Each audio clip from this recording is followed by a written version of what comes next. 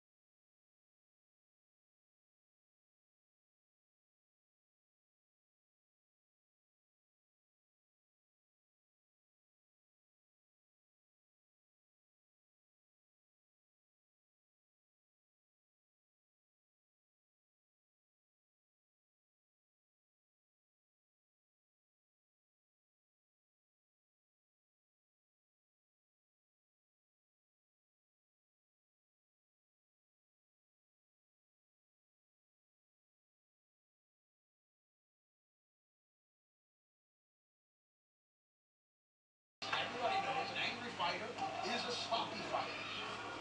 Joey goes for center cover with a leg hook. Not enough.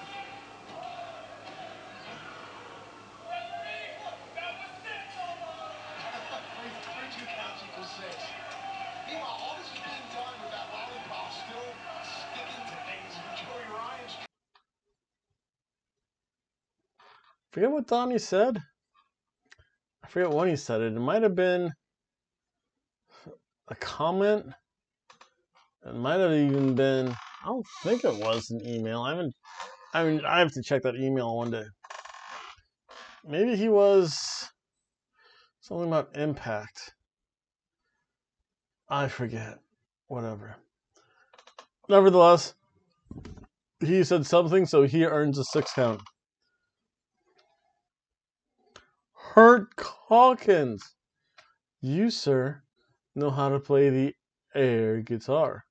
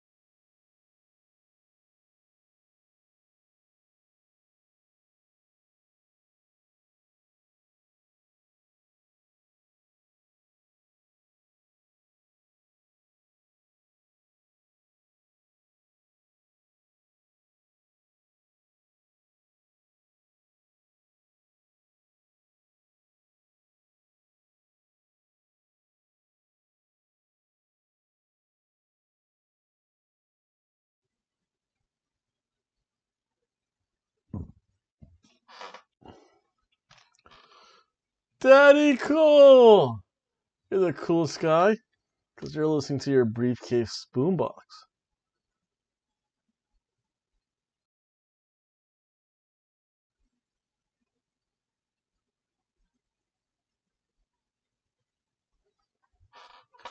Wow, too! You can crawl out of here.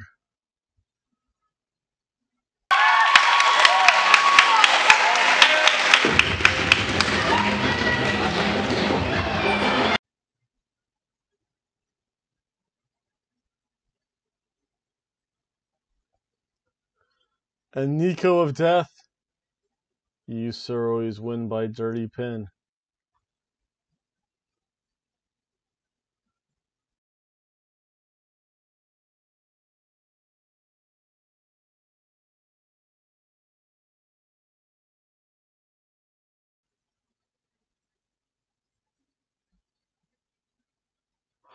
Yeah, I'm doing this a little bit quick because I think I did something to my camera. And I think there's some weird lag time, so I'm going to go as fast as I can. So SmackDown. This was not good. I don't know what it is about SmackDown. And I know Hurt Calkins and I got in a whole debate about Mandy Rose's meth lab trailer park trash Florida outfit. But there's something wrong with SmackDown. I honestly think now Impact Wrestling is actually better than SmackDown. In fact, I wouldn't be surprised if, and I don't know how to check it, people check stuff all the time. I wouldn't be surprised if AEW is going to surpass SmackDown in ratings. Because this show was not necessarily good. So it starts off a Jeff Hardy promo. He says he saw someone with red hair. Or they said, someone says they saw someone with red hair driving a car like that. Sheamus? The only other one I could think of is, again, as I mentioned, all red everything. EVA MARIE. And she's in some movie with, like, Bruce Willis, I think, now. I think it's like, or was like a straight to DVD video. Not necessarily the career move she wants to make. But hey, if she's happy, whatever. Hey, if you're single, EVA MARIE, so am I. But with this, of course, when Sheamus heard his name calling, hey fella, you're calling me out. And then they start a brawl. And then it goes, the brawl, Sheamus gets the better of it. I guess this is going to be a match during Backlash. Again, I thought In Your House is going to be either really good or really bad. Backlash might be either really good or really bad. I don't think there's going to be any middle ground there. And I'll do that prediction video. Or I'll have El Vagabundo is pretty good at doing these predictions. He did the one earlier for In Your House. He can do the one for Backlash because I don't feel like doing it. Then we see Otis and Mandy Rhodes backstage, and wow, Mandy looks terrible in that jean bikini. That looks literally like the worst part of the 80s, which is not good. Or if you're living here in Florida, it's par for the course if you're coming out of a trailer park after making some type of illicit abusive substance. Meth. But yeah, so they see Baron's crown. They steal it. They see the Possum King's crown. And they steal it. For Otis! Otis! All hail the new Possum King! Hail Otis! Hail Otis! Hail Otis! And I do need to get a new chair because this chair is coming super squeaky. And well, I have a whole bunch of pins. That's okay. So the first match of the night, King Corbin obviously sees that someone stole his crown. He's upset. So it's Otis versus taking on King Corbin. Otis, for the most part, gets the better of King Corbin for the first part. Then Baron, he's heavy striking. He tries to work. He's very heavy striking. He tries to wear down the bigger Otis. Otis eventually does his comeback. Then Corbin goes outside. He takes his crown. Otis follows, and then Corbin hits him with a chair. It's a I'm not even going to do my Dusty Rhodes impersonation. I was unhappy with this. These wrestlers should really know better. I know wrestling. Maybe I've seen too much Jim Cornette, but this seems to happen way too frequently now. So, yeah, Otis gets hit with a chair. Like, no sells it. Eventually, Otis up. He hulks up. Otis is up. Hits the caterpillar. Otis wins by DQ. It wasn't really that good of a match, though. It wasn't even entertaining. You know what? SmackDown starts off with a can of soup match.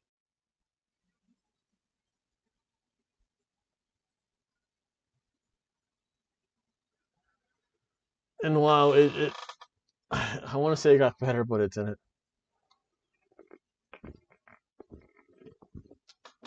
Because then we had The Miz and Morrison. They're like stalking Braun in a white rent-a-van. Like, this looks like something very 90s copish movie looking. Wait a second. Jean bras. White stakeout fans. I'm having a 90s flashback, folks. All we need are hypercolor t-shirts. Oh, wait. No, I haven't seen those yet. And like super neon color stuff. Wait. I have seen those. Oh, God. I'm having flashbacks from my youth, man. Well, actually, my youth was pretty good. So I think 1985, I would go home from school and just wait for the top 10 music countdown list. Be ready by the VCR to videotape some of those cool videos they're showing. Gee, I don't think people know how to videotape stuff anymore.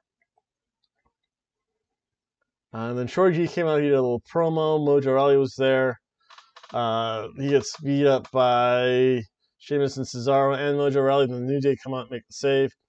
Yeah, that's okay. That's gonna set up. All the setups are so terrible too, and geez, predictable. Then Lacey Evans versus Sonya Deville. Dose. I don't know how to do it, but if you go back into my video archive, one of the first NXT matches I saw here in Daytona Beach was these two. Wow, did the crowd snooze through this? I'll tell you what, the crowd began to snooze through this one. They've improved. At least they're not asking each other what to do in the ring. They're not literally calling their own spots in the ring. But still, it's not good. And, oh, wait! Boo, Sonya Deville! Boo! Boo! Boo! Boo! Boo! The chorus of boos come out. The boo birds. Evans gets jumped at the beginning, which I guess is a better beginning to their first match I saw. This is a rematch. 3 whole years in the making. Wow. I guess WWE does do long-term booking. 3-year rematch. Wow. This crowd is a little bit more excited than Daytona Beach crowd was. Sonya Deville, at least you know who is the face and who is the heel. Sonya Deville, boo Sonya Deville, is definitely the heel. She steps on Lacey Evans' longer blonde hair. I didn't really realize how much ass Lacey Evans shows. But then there was like a weird ref bump.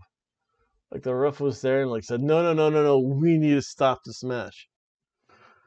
I don't know if that was planned because it was like a weird, awkward thing. And again, Lacey Evans looks so confused. Sonya Deville looks so confused. And it didn't look like that genuine confusion. They're just like, huh? Or Sonya Deville was like, huh? So it wasn't like the, oh my god, what happened? This was huh? Yeah. And then after that, it was shades of 3 years ago. I don't know what it is between these two, but they seem to have good chemistry when I saw them at the gym. But as soon as they get into the wrestling ring, boo. Yeah, shades of 3 years ago. The crowd starts to go quiet. It becomes everyone's favorite time of the match. It is WrestleMania. Sonya Deville hasn't learned how to do a good chinlock either. Because the way she had it, like, I could see the space between, like, Lacey Evans and Lacey Evans, heaven bless her, she was trying to sell it when, like, it was being held like this. At least you want to put it, because you can rest it on the chin. It's awkward. It's not, I mean, even doing it to yourself, it's not necessarily pleasant. It's not going to hurt you, though. I mean, that's always the real thing when it looks just awkward enough to be real looking, but not just, gee, it's 3 inches away from the neck and chin. Why is she selling this? I mean, I think even when my friend and I wrestled up at Killer Kowalski's gym, the leg kicks I threw were pretty snug. They connected. They made a good thud, though.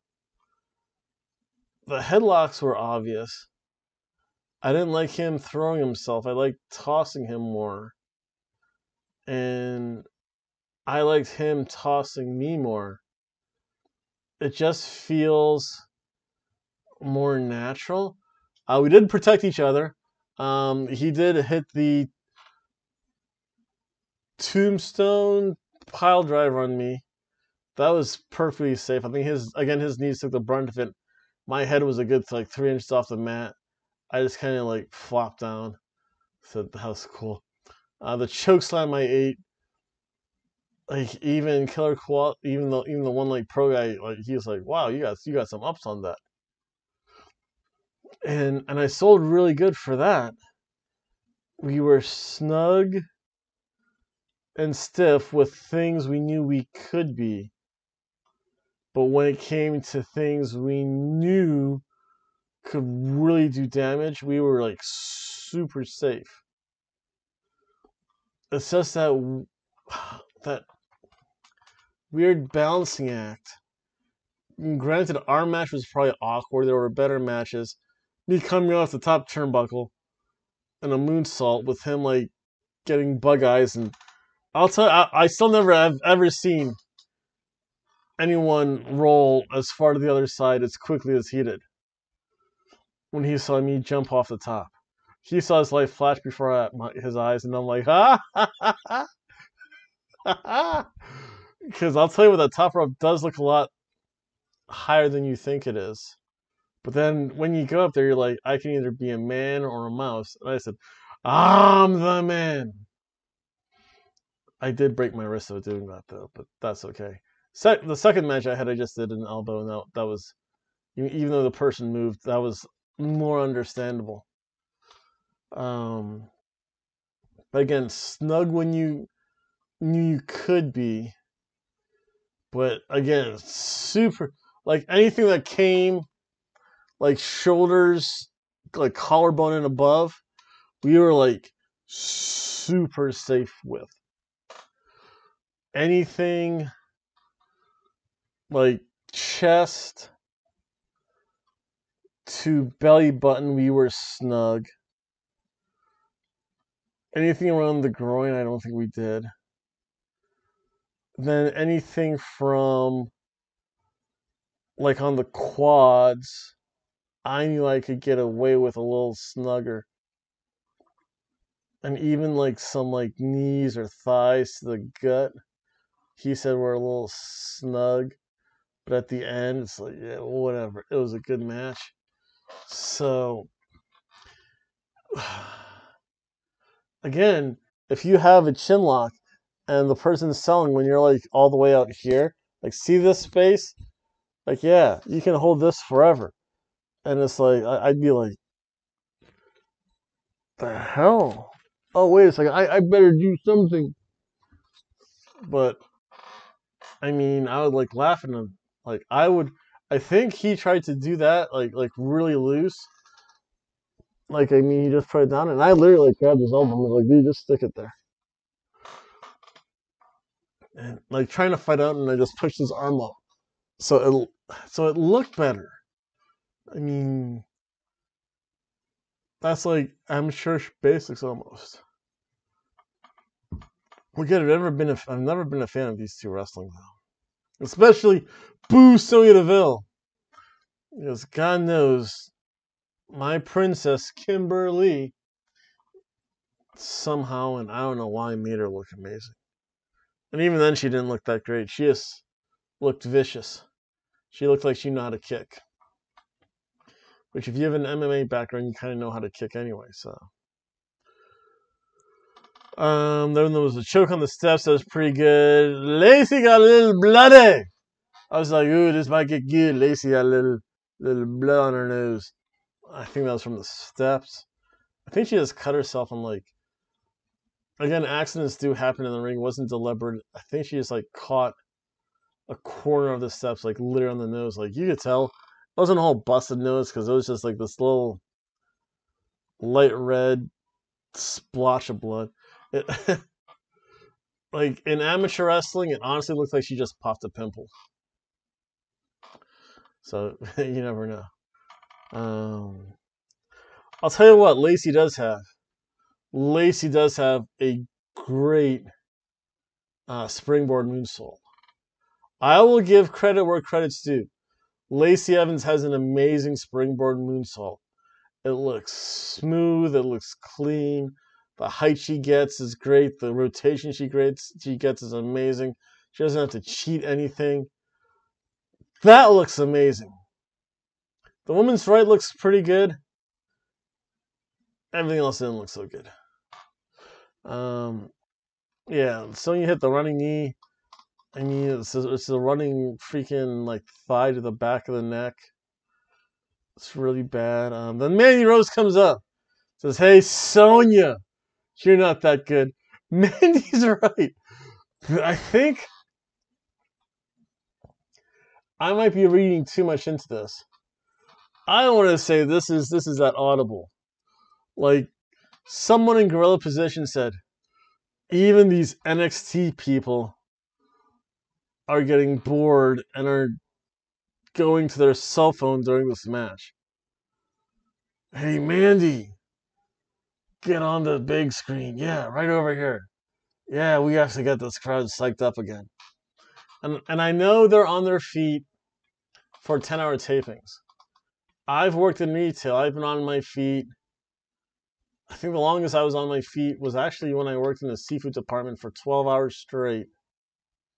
I got my overtime, so I'm happy, and hey, I got paid piles of money for that. As a teacher, I used to teach for the most part on my feet, walking around, because moving targets are best targets, and they're hard to see when kids are screwing around.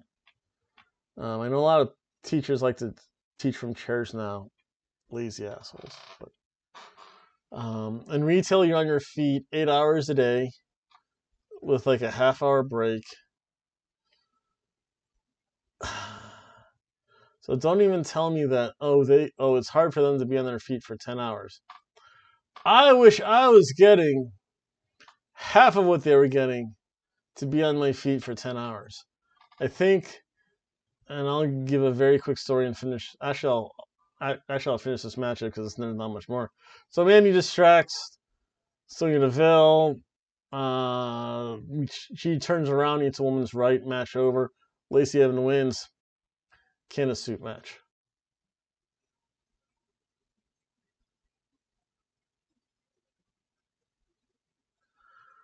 So the story I'm going to talk is when I was an extra on the movie IQ. I forget if that was 98 or 99. I mean, that was a while ago. It was like, listen, it was like 20 years ago. And this is when you actually looked at jobs in the newspaper. In the newspaper, they said extras wanted for movie, for big budget Hollywood movie. Be it Princeton parking lot by whatever hall that was. I forget the hall name. At 5 a.m. Bring ID and social security card. I said, hey, I was right out of college. You know what? $50 and I got to be in a movie. I showed up to the lot, waited in line, got there 5 a.m. Like I said, waited in line for an hour. Literally, when I got to the one booth, they had you spread out, I think, by whatever your last name is. They had like 3 or 4 booths open. Like whatever your last name was, that's where you went. The person literally read from a script. And I'm going to paraphrase parts of it and not read the whole thing. Hello, welcome. This is your taking part as an extra in the movie IQ.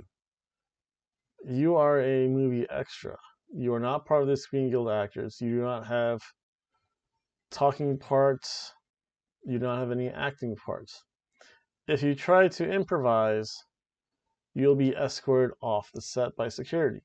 If you speak anything, you'll be escorted by security off the set. If you try to interact with the directors, producers, or any other members of the staff, you'll be escorted off the movie set without pay. Anytime you are escorted off the movie set, you'll be escorted and forfeit your pay. If you try to interact with the main actors, you'll be escorted the movie off pay. If you try to interact with any members of the Screen Guild Association, you'll be escorted off the movie set without pay. They listed like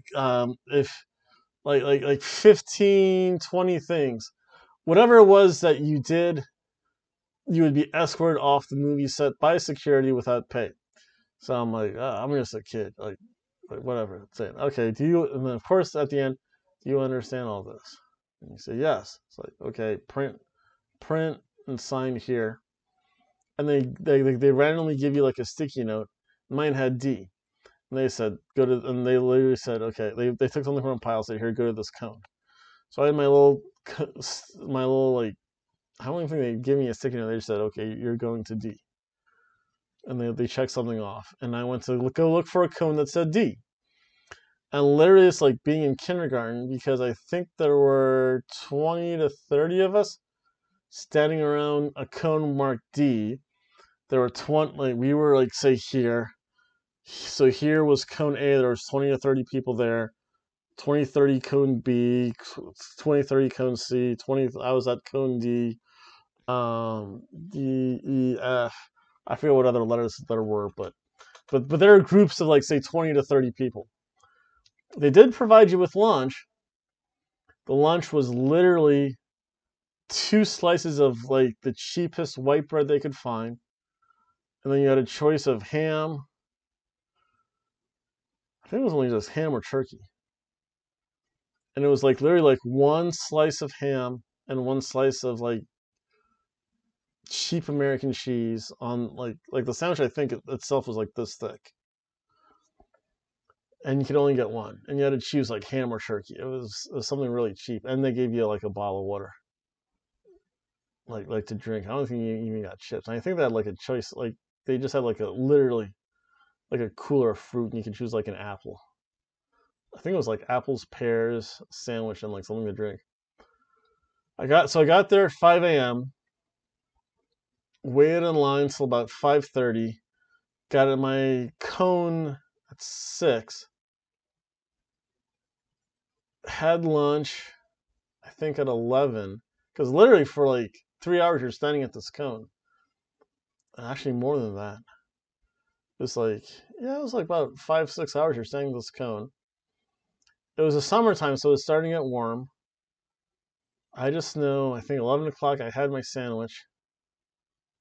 A little afternoon, Cone D, Cone D, please follow this person. And they literally had a big sign that had a D on top. So like kindergartners, we all follow this person. We get to our area. You'll be walking down this street in this direction. Do not deviate.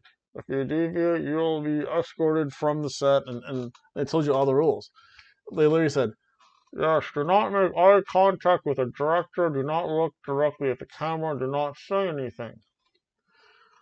Again, if not, you get escorted off the movie set without pay. So I just remember I'm just kind of walking down the street like this.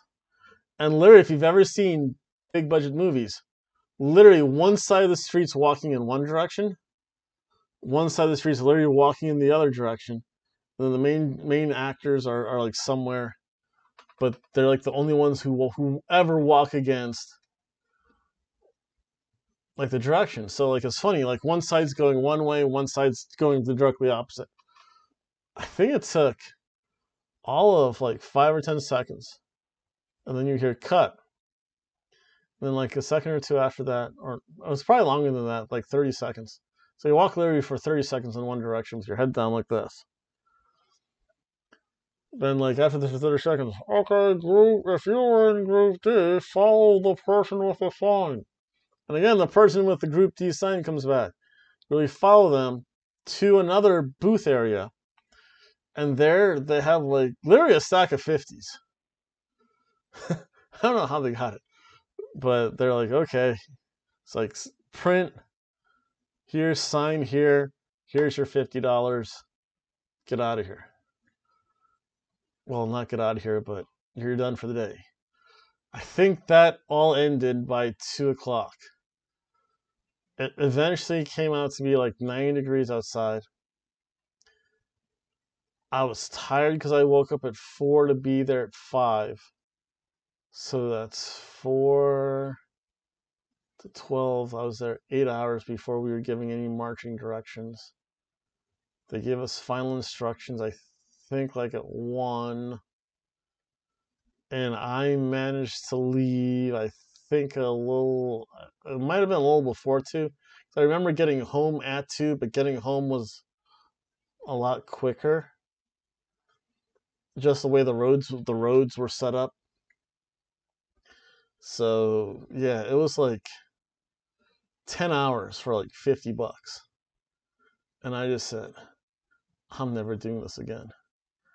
And they also told you put your name the way you want it to be in the script, but it can't exceed so many letters. So it's like Thomas Keller. And actually, if you do watch the movie IQ, at the very, my scene is, I think, Einstein. Oh, jeez, I forgot who was acting it now. Whoever was his daughter and whoever her boyfriend was. They were, I think, either walking or driving. I was on one side of the street, literally walking with my head down. Head down. I think for like 2 to 5 seconds you could see my face, but literally it was like this. If you blinked, you missed it. And then when they had the extras credits, because everyone, the thing is, if you do ever go in a movie, they do give you credit for being in the movie. The thing is, you're at the very end where it says like extras. There's like the 5 or 6 columns of just like piles of names, and everyone's person's names like literally like this big. So if you can't see it on DVD because, but on like old style VHS tapes, if you pause it right and the bars didn't get in the way, you could actually see my name, Thomas Keller, there. And that was the first, last, and only time I swear I would ever do it. Because for the $50, for the 10 hours of waiting in like Princeton city heat, it's not fun. Because that's when I lived back in New Jersey. Actually, when I lived in Lawrenceville, right before my family left to Brigantine. But that was terrible. And I said, I'm never doing that again. So when the NXT people say, well, we have to stand here and watch this pro wrestling for 10 hours, you're getting $40,000 to $50,000 a year to do that. You could give me $200, and I would be, for 10 hours, I'd be, you're paying me $200 to be mega fan? Yeah! Sonya Deville, boo! Lacey Evans, yeah! I'd be super fan for what they probably get per half hour or per hour or whatever it turns out to be. But yeah, I could do that. Then there's a Kayla and Braun segment. Kayla gets slimed. Then we have AJ Styles and Daniel Bryan doing an interview. Say, well, AJ, if you're the man, you'll take on someone. Says, like, okay, fine, I'll fight someone. I'll fight your old coach. And then, because he's a loser anyway. So Drew Gulak jumps AJ Styles. So then they have to clear out the ring and they go to commercial. Then they come back. Next match, AJ Styles versus Drew Gulak. For the most part, it's a classic wrestling match. It's actually pretty good. This was actually probably the best match of the night. Yeah, it should be. AJ Styles, he started to go Chikara style. I like that. And then he eventually switched New Japan style.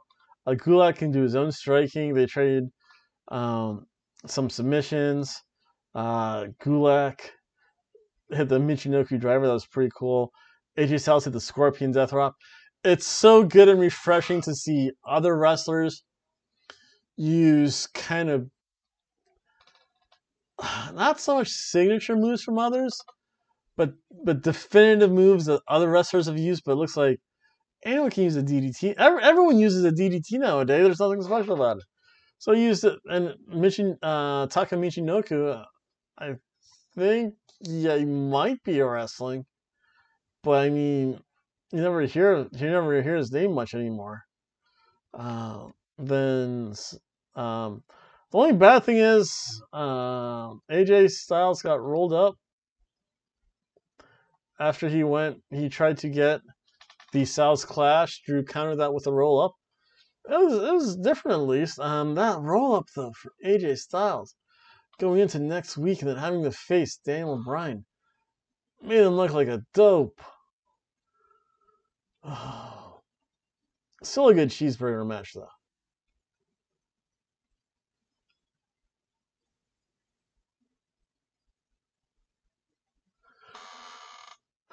Then there's Miz and Morrison. It's like, we'll get Braun again. Because I know like they put like Alex Seltzer in his protein shake cup.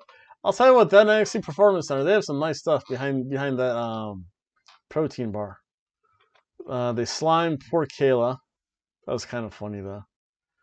And then they started to take like golf clubs and baseball bats to Braun's car. Like, hey, is that a fly on it? I should say, Hey, is that a pair of love bugs doing it on the windshield? You gotta get rid of those love bugs.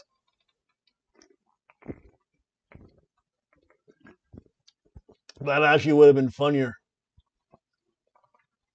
Then we have the 6-man tag that they teased earlier in the New Day and Shorty G taking on Shinsuke Nakamura, Cesaro, and Mojo Rawley. Mojo's only here to eat the pin. And there's no qualms about that. Shorty G gets caught and gets by Mojo. He tried to come off the top rope really quick. That quick win. He's caught by Mojo. Mojo tossed him. Cesaro like walloped him. That was good. Mojo hit a cross body. Then there were quick tags by the New Day and Shorty G. Kofi eventually went to formulaic WWE Tag Team Wrestling. Kofi got beat up. Shorty G did a flying cross body. It was actually pretty good. Went into an ankle lock then. Got Mojo into that. Shinsuke breaks that up. Kofi got the pin though, but it was like a weird finish. And even the announcer said, huh? So when the announcers say that, when you can tell from the announce crew that there's something going on, like I don't know if the ref said, hey, bring it home. The boss said, bring it home. You have to do what the boss says, not necessarily that the announce crew would actually get it. But that was a weird finish. Again, Kofi pinned Mojo, and you knew that was going to happen. Just a ham sandwich.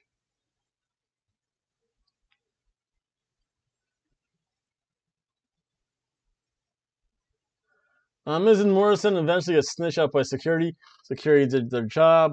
Miz and Morrison need to learn to wear masks, just like all of the looters and rioters out there, so that he can't tell who it is. Because if not, the security guy could have said, "Oh yeah, it was Miz and Morrison. They're over there in that white van." If they had on a mask on, the guy could have said, "I don't know, it's 2 masked people running around Orlando. Oh, cops should get them." But no, once they did that, because they did not wear their masks, and of course Braun Strowman, the master of destroying stuff, went over there, flipped over their van. They're stuck in the van probably for a while. But I doubt it. I think like that van had like 2 side doors, where it was like, you just can't get out. Again, the main event of the evening. Again, another kind of weird finish. It was Nikki Cross and Alexa Bliss taking on Bayley and Sasha Banks. This was weird because Nikki starts off. Nikki goes Nikki. That's always good stuff on poor Bayley. Eventually, Alexa gets tagged in. She gets her licks in, but she gets beat up. Again, very formulaic WWE style tag team match. Beat up the smallest person. Alexa Bliss is kind of the smallest person. Not saying Nikki Cross is tall, but Nikki Cross has a cute tummy and a little booty on her, and oh, those round mommy bags of hers. Killian Dane must be so happy at night. But I digress. And Alexa, she gets choked on the rope by Bayley. Nikki Cross goes Nikki on Bayley again for a comeback. Bayley tries to go, tosses, I think, Nikki in the corner goes, oh, she reverts back to old face Bayley for a little bit. Alexa eventually punches her way out of that. Alexa gets tagged in, she starts punching people.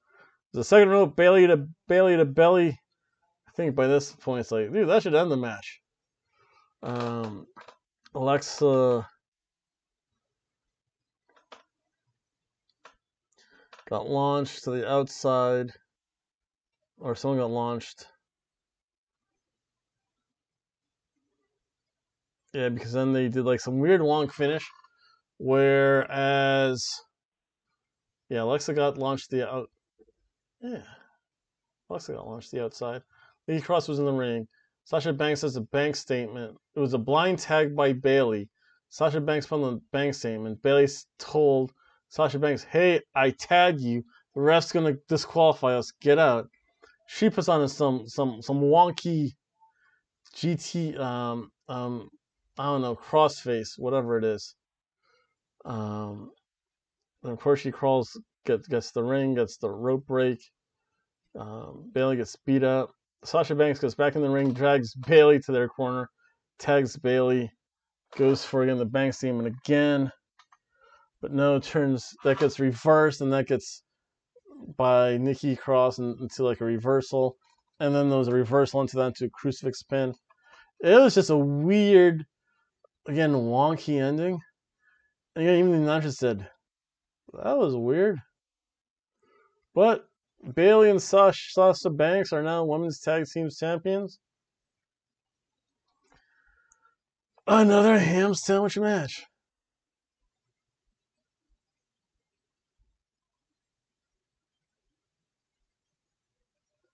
I'll tell you what, SmackDown's not doing good, because SmackDown's eating a whole bunch of ham sandwiches.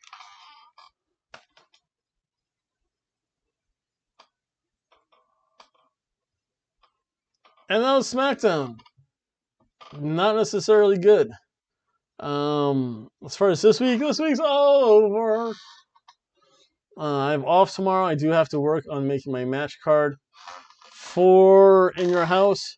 I do have to work that night, so I'll be a little bit late. I think the show starts at 7. I'll be back before 8.